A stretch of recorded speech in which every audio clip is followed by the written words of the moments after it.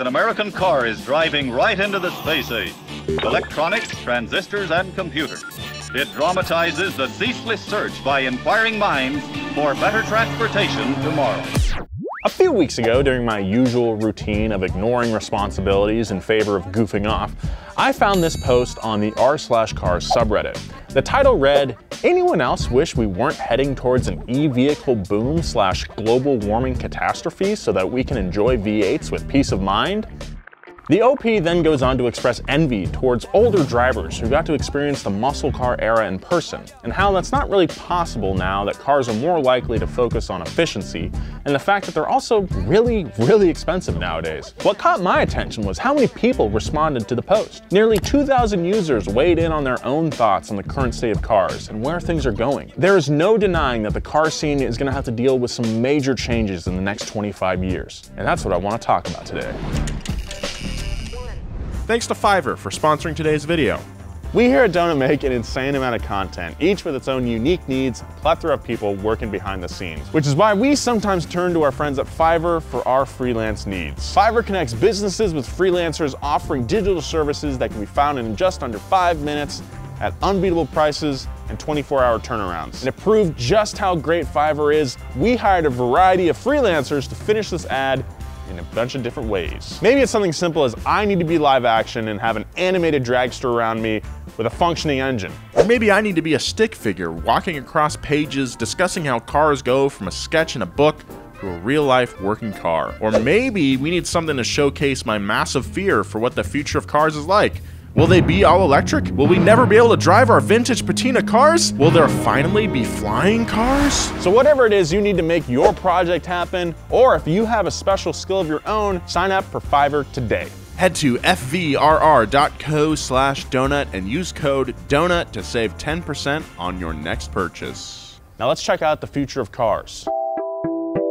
If you've been keeping up with the auto industry, you've probably noticed a strange trend in how manufacturers talk about themselves and their future. Back in 2017, both Ford and Toyota announced they'd reform their operations into that of mobility companies rather than automobile manufacturers.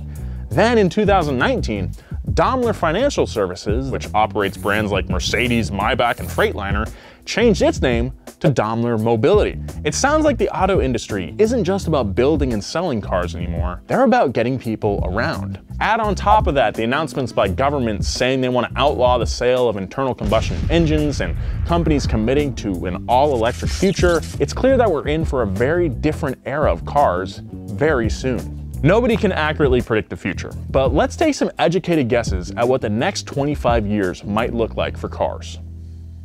1 year from now. Some good news is that our very immediate future looks pretty good. Even though it feels like self-driving electric robot cars are going to take over any minute now, the reality is we're currently in a golden age of fun cars. They are, without exaggeration, the best they've ever been, with some really cool stuff coming out very soon. Within the next 12 months, we'll see the new Bronco, new BRZ, new Nissan Z, and the refreshed Mustang. All of these will have manual transmissions. We might also see the GR Corolla, which might be all-wheel drive like the GR Yaris, which we did not get in the United States. Still mad about that. My point is, these are all cars aimed at younger enthusiasts, like us, and prove that the sports car is very much still alive. One big shift in the news right now, causing some alarm, is company after company halting development on their internal combustion engines. Mercedes kind of got the ball rolling in 2019, announcing that there will be no next generation engines from the brand. Audi and VW followed suit earlier this year, and very recently, Honda announced their intention to go completely electric by 2040. Very understandably, people go nuts on social media every time this happens, and I get why. I love an AMG V8 and a Honda 4-banger as much as the next guy, but I need you guys to calm down for a second. This isn't gonna happen overnight. In every press release laying out these plans, they always say they'll continue tweaking their current engines for more efficiency and, more importantly, more power. The internal combustion engine is at its peak. They literally cannot make them any better without making them way more expensive.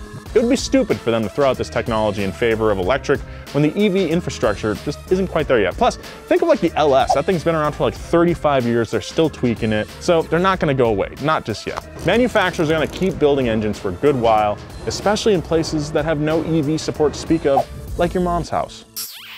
2025.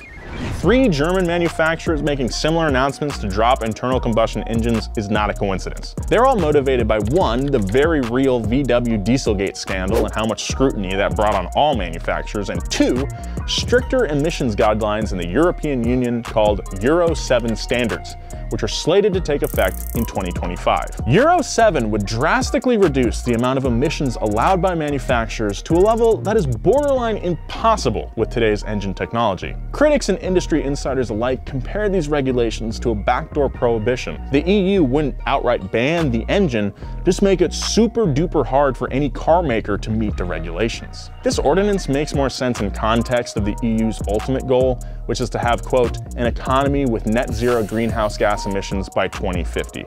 That's a pretty lofty goal. We also got to keep in mind that the Euro 7 guidelines haven't been set in stone. They're just looming off in the distance, which might have been the goal all along. By even just announcing these intentions, 3 major companies have backed off gas engine development. With these circumstances in mind, here's my prediction for 2025. Germany will still be known in the US for their luxurious and meticulously engineered rides, but now in an electric flavor. We're already seeing this come to fruition. The Porsche Taycan is one of the most futuristic cars I've ever driven. I freaking love it, but it still feels like a Porsche. Mercedes is showing off the 2022 EQS, which isn't just nice for an electric car, but one of the comfiest rides you can buy. I also think some German cars will keep their gas engine as long as they can, like the Porsche 911 and the AMG GT. They'll need to figure out how to make an electric car sound good before they give those cars EV powertrains. But in the meantime, cleaner fuels like the stuff Jeremiah was talking about a few weeks ago might keep the internal combustion engine alive for some time. We just don't know yet. 2030. It turns out that predicting the future is pretty freaking speculative. But lucky for me, a lot of the work has been done for us. In their 2016 mobility report, Automotive Revolution, Perspective Towards 2030, McKinsey & Company said that, quote, automotive incumbents cannot predict the future of the industry with certainty. This report, done in conjunction with Stanford University, lays out some, let's say, general trends and paints a picture for what we can expect by 2030. The report puts a lot of weight into shared mobility, the catch-all term for ride-sharing, public transit, any method that gets you somewhere that you don't own personally. McKinsey speculates that with the ever-increasing popularity of ride-sharing apps like Uber and Lyft, car sales will undoubtedly be effective, but not as drastically as you might expect. At the time of the report's release in 2016, vehicle sales were steadily increasing 3.5% per year. McKinsey expects that to drop to 2%. With cars being used for ride-sharing being replaced more often. Alongside ride-sharing getting more popular and car ownership declining, the McKinsey report holds 2 more interesting insights for 2030. The first is the prediction that up to 15% of cars will be fully autonomous. Even though the report was written in 2016, that sounds pretty low. And for that reason, I think that's pretty accurate. Autonomous cars have been in the news a lot lately, and for mostly not great reasons. Getting a car to drive itself reliably and safely in real-world conditions is incredibly difficult, and it will be one of the defining tech milestones of our lifetime. It's okay that it hasn't happened yet, it's hard. But in the same way that German luxury brands will most likely become fully electric, I predict that full autonomy will also be reserved for the luxury market, because it's expensive. But not only that, the infrastructure to support these cars is a bit spotty. Right now, existing self-driving tech is housed in the car itself, meaning the machine has to figure out the environment all on its own. But it's not a stretch to imagine the road itself communicating to cars and helping them down the road. Imagine if traffic signals communicated with self-driving cars and coordinated traffic. We're in a strange transitionary period right now. As more self-driving cars get on the road, I could see self-driving function being limited to freeways and interstates only as the engineers and cars learn how to deal with the more complex city traffic. That might be happening already, I don't really know. But like imagine like you get on the 10 and then you just press the button, drive me to Sacramento, and it just goes whoop, all the way up the I-5. And then ironically, the self-driving cars can't go faster than the speed limit, so you're just getting passed by Beamers right and left. Infiniti Q60 just blowing by you on the I-5 because you can't go 110 like you normally can. I've never sped on the I-5.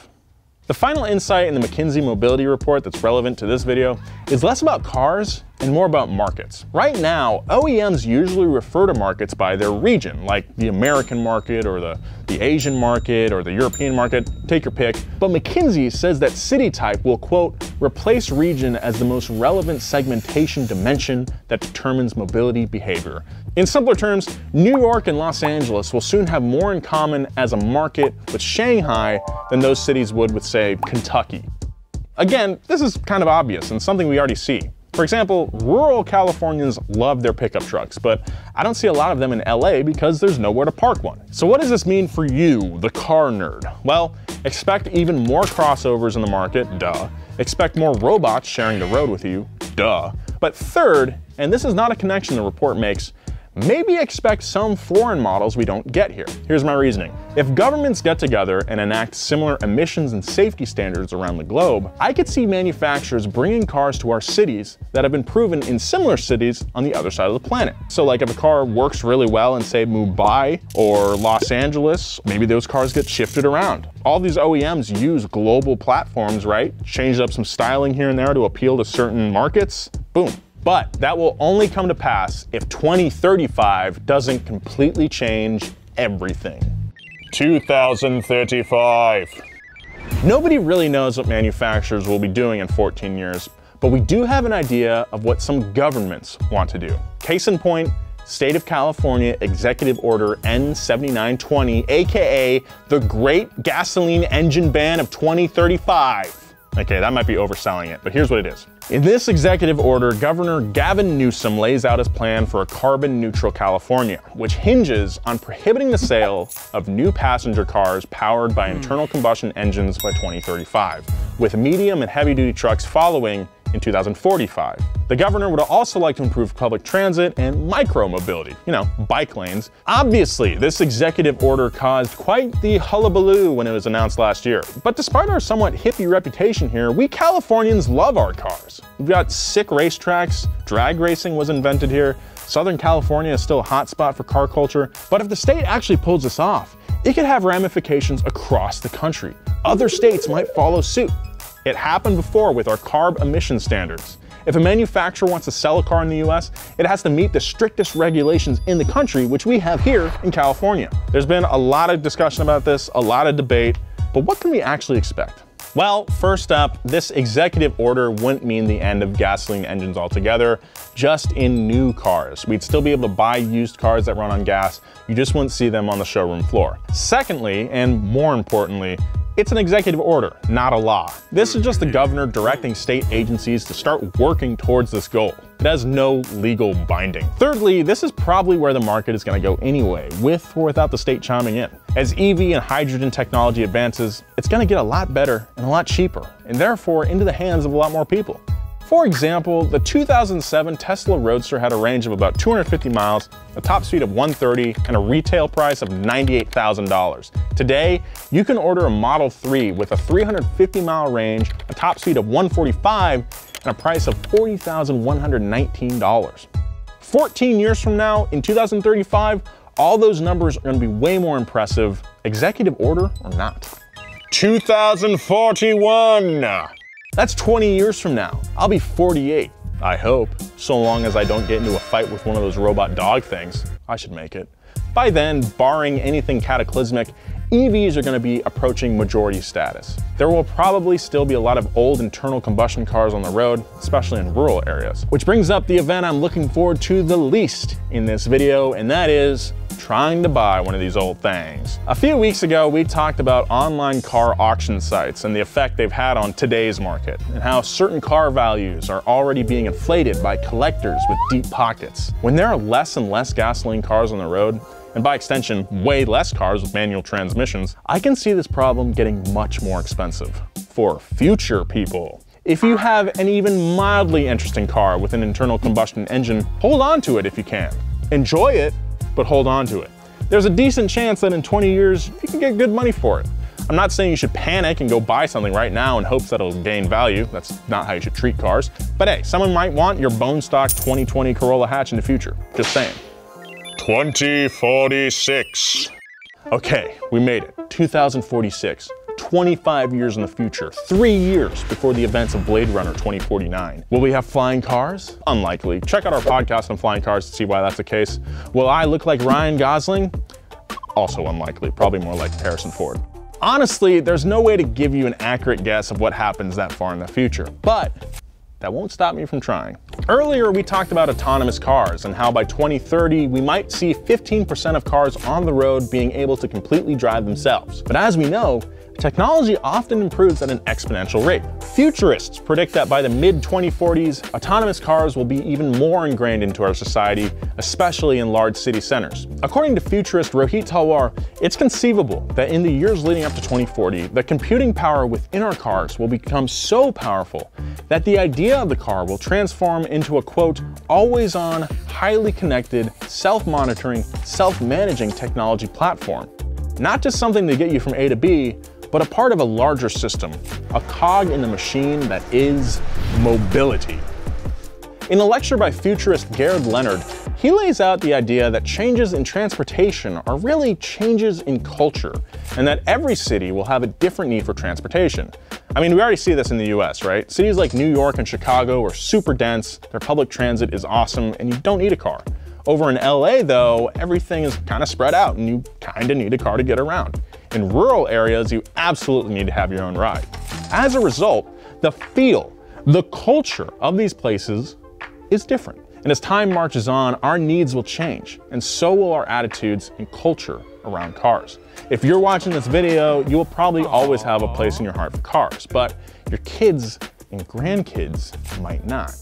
And that's how change happens. While the future may be scary, fate is not set in stone.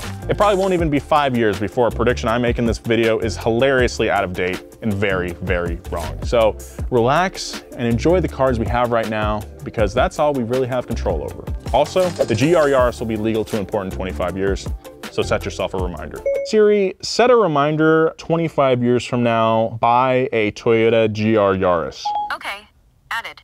Thank you. Hey, if you like this video, go ahead and hit that like button. Consider subscribing to our channel. We put out dope videos like this nearly every day. I'm optimistic for the future. I think the advancing technology is really sick.